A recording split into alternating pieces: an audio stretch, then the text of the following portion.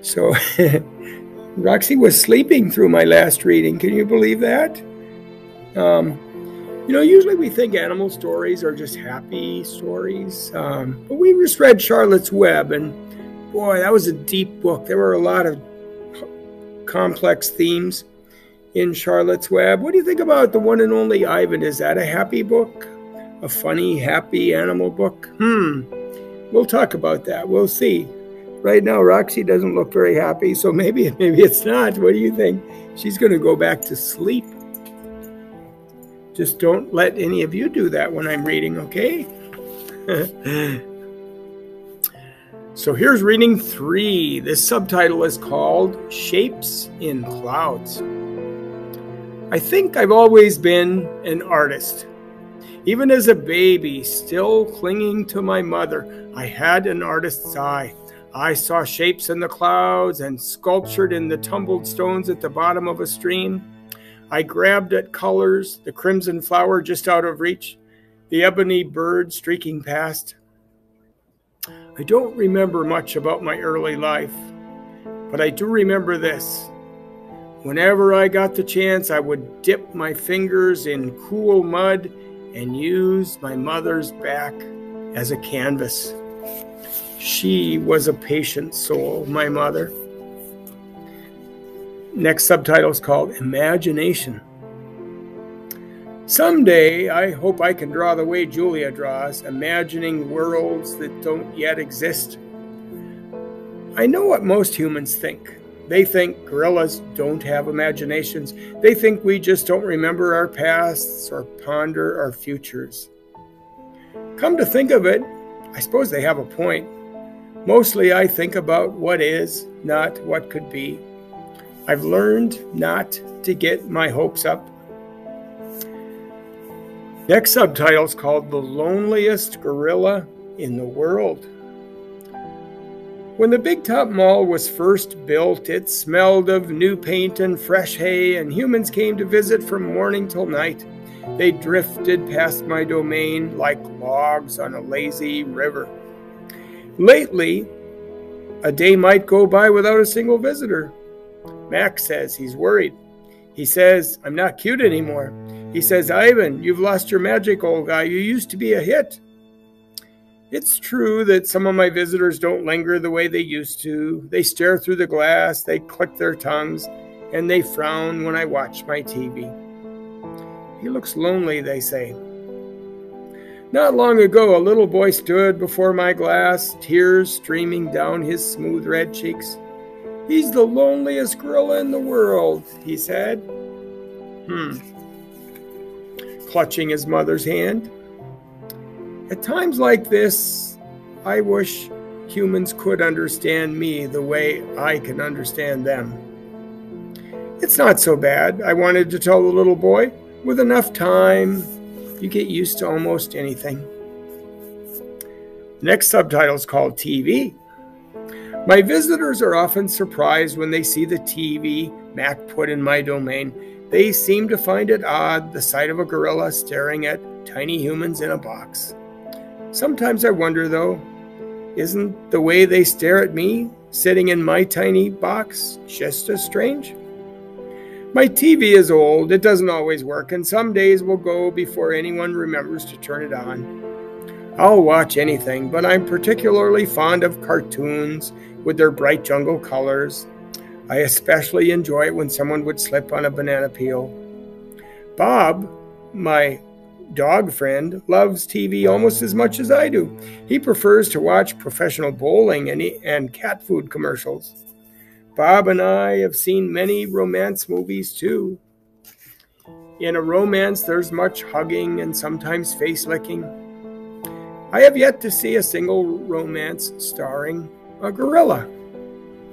We also enjoy Western movies. In a Western, somebody always says, the town ain't big enough for the both of us, Sheriff. And in a Western, you can tell who the good guys are and who the bad guys are, and the good guys always win. Bob says Westerns are nothing like real life. The Nature Show is the next subtitle. I've been in my domain for 9,845 days. Alone. For a while, when I was young and foolish, I thought I was the last gorilla on Earth. I tried not to dwell on it. Still, it's hard to stay upbeat when you think there are no more of you.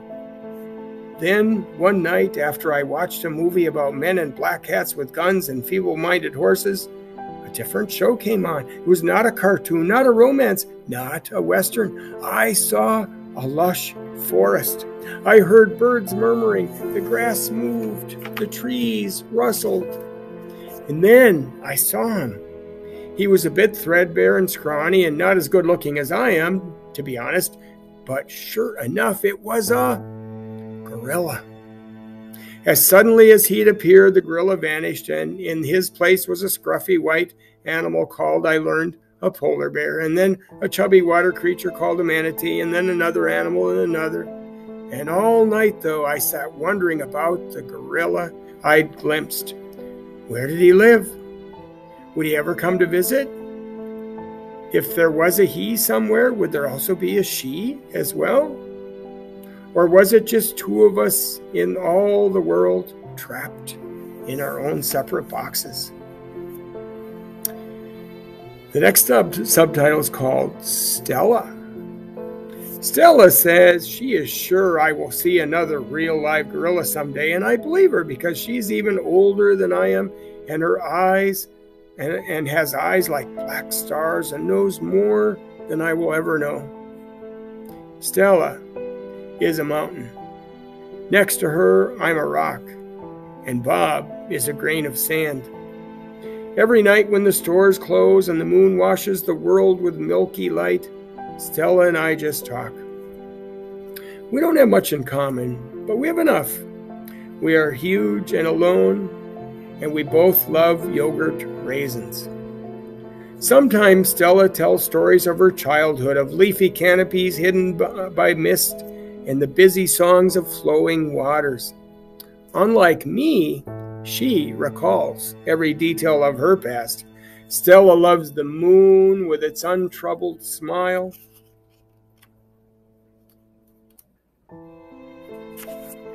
I love the feel of the sun on my belly.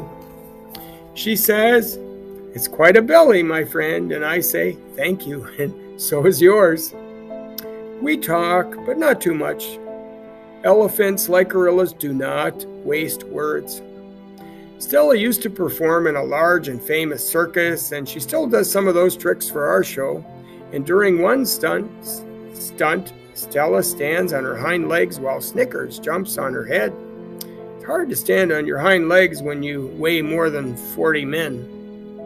If you are a circus elephant and you stand on your hind legs and while a dog jumps on your head, you get a treat. And if you do not, the claw stick comes swinging. Elephant's hide is thick as bark on an ancient tree, but a claw stick can pierce it like a leaf. Once Stella saw a trainer hit a bull elephant with a claw stick. A bull elephant is like a silverback, noble, contained, calm, like a cobra is calm.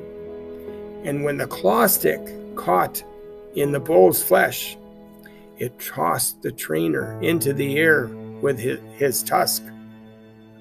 The man flew, Stella said, like an ugly bird, and she never saw the bull again. Yikes. That is the end of reading 3. Wow. We'll have good things to talk about. A lot of stuff to talk about. See you next time.